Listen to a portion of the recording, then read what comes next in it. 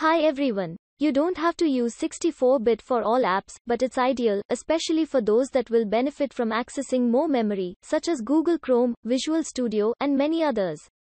If you want to tell if an app is 32-bit or 64-bit, Windows 10 includes a couple of quick ways to find out using Task Manager and File Explorer. In this video, you'll learn the steps to determine the app is 64-bit or 32-bit using File Explorer. To tell whether a Windows 10 app is 32-bit or 64-bit, use these steps. First, click on this PC. And under the Devices and Drives section, double-click the C drive where Windows 10 is installed. Next, confirm the 64-bit applications opening the Programs Files folder. And confirm the 32-bit applications opening the Programs Files x86 folder.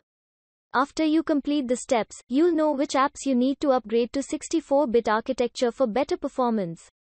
If you're watching my video for the first time, please make sure to grab the subscribe button to get the thumbs up and turn on your notifications, so you never miss an update.